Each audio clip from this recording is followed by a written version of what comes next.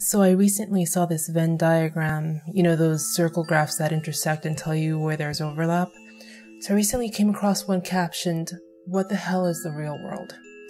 And in the center circle was the word you, and intersecting it was Facebook, YouTube, Twitter, TV, and porn.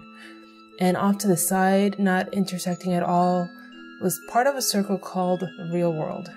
And it made me think how many of us, well, how I spend most of my time in front of a computer screen and in front of a filter to the real world, because that's what essentially it is, at least to me. And more we're letting others editorialize our lives instead of going out and living it. At least I am. And we eventually don't even realize that we're living our lives behind filters. I think sometimes we even see them as magnifying glasses, as entryways to other people's lives, into how the world really is. I mean, that's how I thought about it in the very beginning. Wow, this is amazing. This is how the world really is. And I started creating videos of how my world really was. And I started editing those videos so I can show you how my life really was. But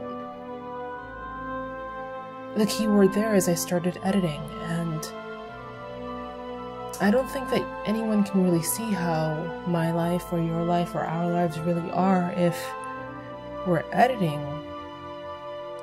our lives. I think maybe in editing we are trying to find something more profound. Trying to pick out those really important parts in your life where you can look back and say, hey, I did that, or I met that person, and look how amazing the life that I led was.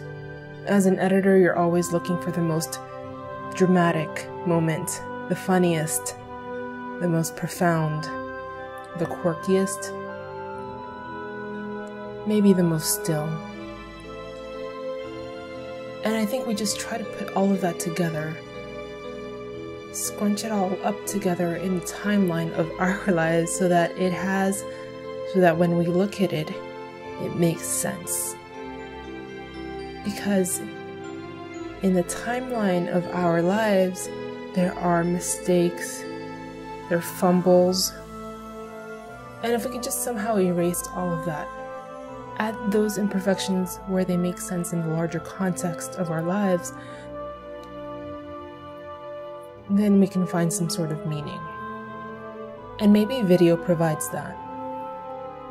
I used to think that I liked recording things because it was a way for me to remember. I have such a horrible memory that documenting my life assured me that I wouldn't forget. But I don't know that that's the reason anymore.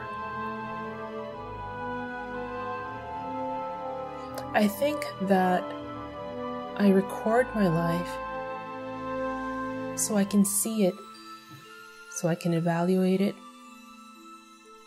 so I can edit it and make it what I want it to be.